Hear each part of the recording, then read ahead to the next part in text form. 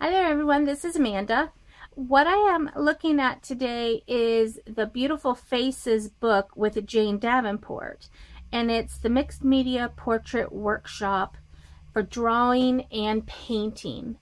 And I had been looking for this book in Joann's unsuccessfully, and I found it on Amazon. Now, I was able to get it through Amazon Prime, and I did have to wait for additional shipping, so it took me a little while to get it. I think it took probably 2 weeks, 2.5 weeks.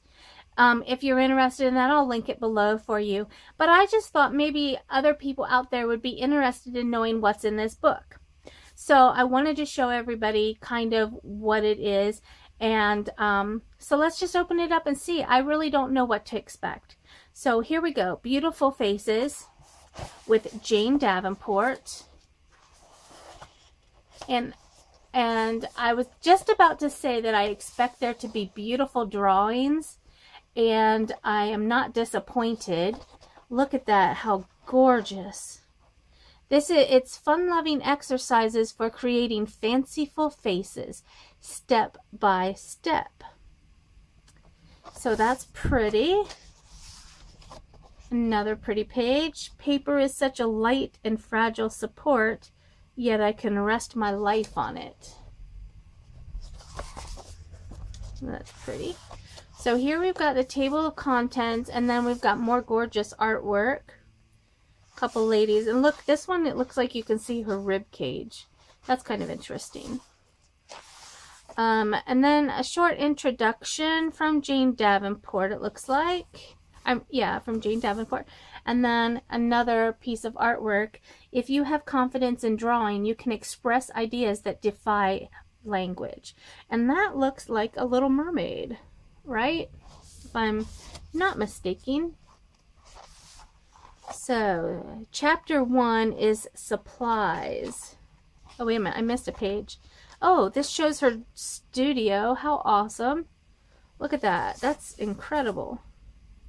Welcome to my studio. I'm trying to get this so that the glare doesn't hit this.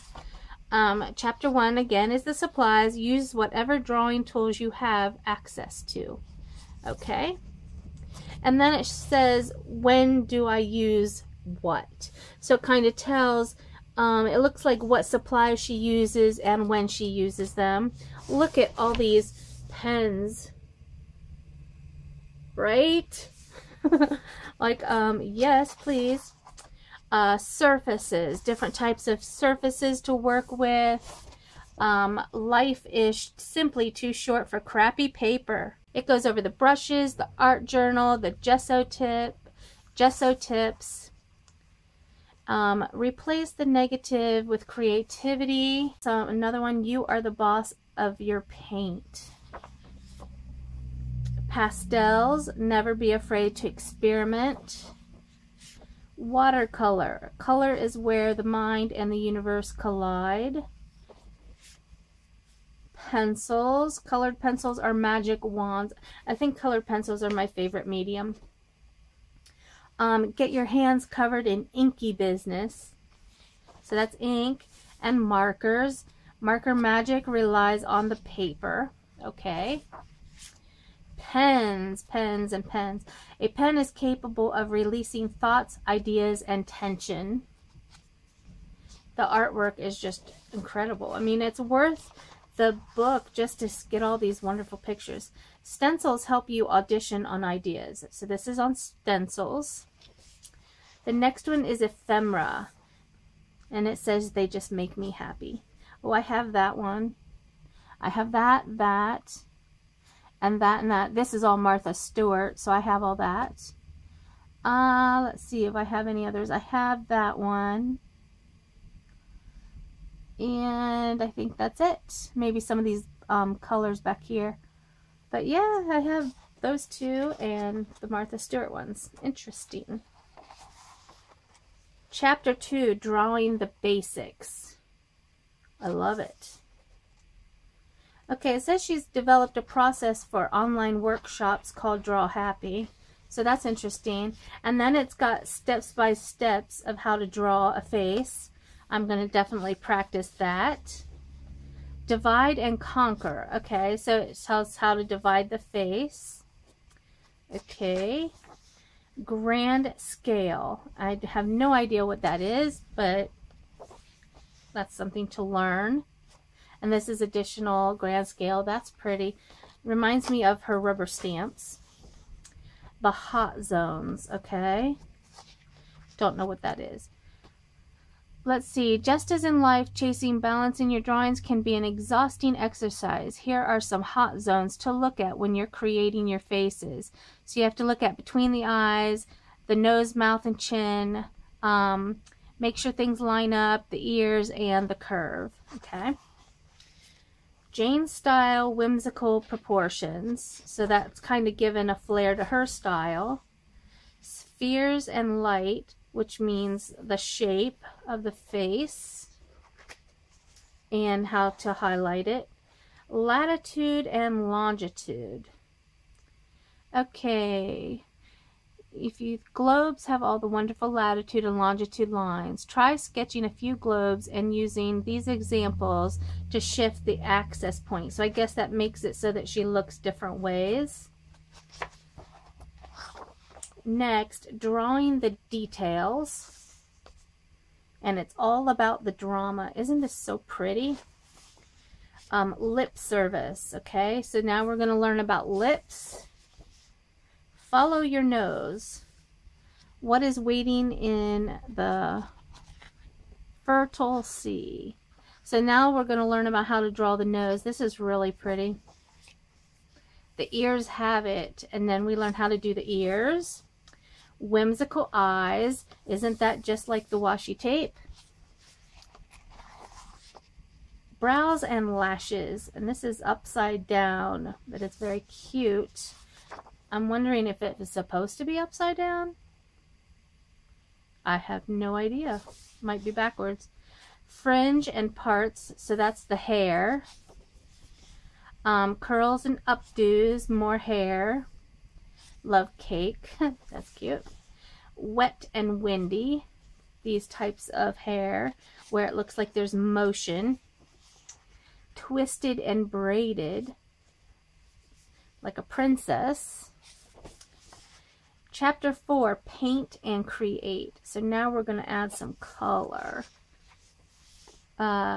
Jane's whimsical techniques. This is, let's see. In each exercise, you're invited to join me backstage and see how the final piece comes together. So this is how she puts it all together. Into the shadows, defining the highs and lows of the face. Oh, I can use some help with that. I can use help with all of this because I don't draw faces very well. So this is more of that. And then leave parts of your artwork open to interpretation so the viewer's imagination is activated. I don't know what that means, but I'm sure I will find out. Layer love. Create art over sketches, notes, journaling, and to-do lists for built-in interest. Okay, so that kind of makes me think of mixed media. Frida, collage. Oh, collage is a liberating way to start a face. Okay, so now we're going to make faces using collage techniques. That one is spooky. It kind of looks like an alien. Let's see, defining character. Art born from bits and pieces of your life have an extra richness of meaning. Yeah, I agree with that. This is really cool. It's like a mosaic collage up through her hair. And look at her face, looks like paper mache. Prince Charming. Okay. This is a cacophony of color and activity by using ephemera to quickly build a complicated background and let the collage shine out through the face. Okay then, look at that bird. That is awesome. You got flowers and the bird all through her face. Collage opens the door to exciting directions in your art.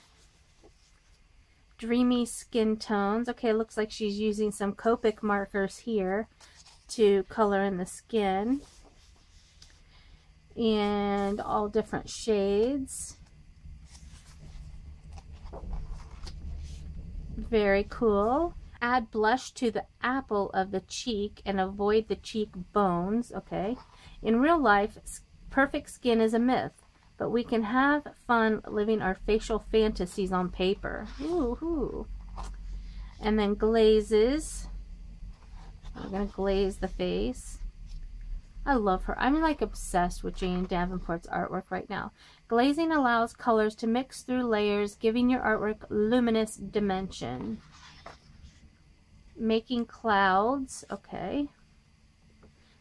Pastels are the most whimsical of colors. By simply adding white, any color can be made into a pastel, the softest and most delicate shade of color. Okay, when I read pastels, I thought she was talking about the little colored crayons, you know, pastel crayons type thing. But no, she's talking about turning a rich color into a pastel color. Okay. Story time. Having two subjects instantly adds interest because their relationship tells a story. I'll agree with that. Stay free. Keeping your marks and strokes relaxed can lend an air of effortlessness to your artwork. I will say that that's one thing I notice is it looks like her artwork just flows very freely. Very cheeky. So that's the brush strokes on the cheeks. And then the painterly look simply means leaving your strokes visible. It's a beautiful way to build volume. That's interesting. Drenched color, vivid hues can sing their own story. That's awesome. Color is an emotive element. Don't be afraid to drench your artwork in it. I am not afraid of color, I'll tell you that. Creating movement. Now, so we're going to create more movement like we did with the hair in the previous chapter. And then the axis also. So, a black china marker has an appealing and imperfect look for details. Interesting. Artwork with movement ignites the imagination. We want to know what happened and what's going to happen next. She looks so sad. Doesn't she look so sad? And then a hot mess. Spray inks are messy, chaotic, and fun. This is something I want to try. I just haven't been able to yet. Chaos can stir ideas and make for a wonderful background that sets artwork in motion. Okay. Neon edges. Oh. Neons are bold, dazzling, and attention-grabbing. Place them where you want people to look. So, like, I see a little neon in the eyes. I see neon in the hair. So that's cool. Blending in. Colored pencils are magic wands. We heard that before. So now we're gonna blend with colored pencils. Smooth, flawless skin is a gift of youth and the artist. I think this is the front cover. Gorgeous. Trust the mess. My personal message for you. Love what is. And so this is a ending message. Let your imagination flow.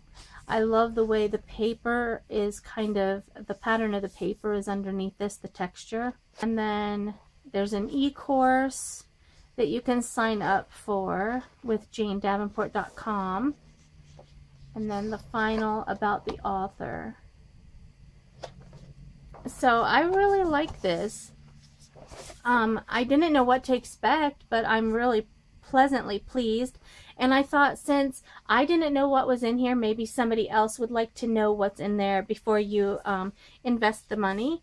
I don't think it was terribly expensive. It says $24.99, but I want to say I got it cheaper than that. And it might just be my faulty memory, but I almost think I paid 15 something or 17 something for this book on Amazon. So, and I'll put the link below if anybody wants to look at that. So anyway, thank you for joining me this look through Beautiful Faces with Jane Davenport. And thank you as always for subscribing to my channel. And thanks a lot, and I'll talk to you later, guys. Bye-bye.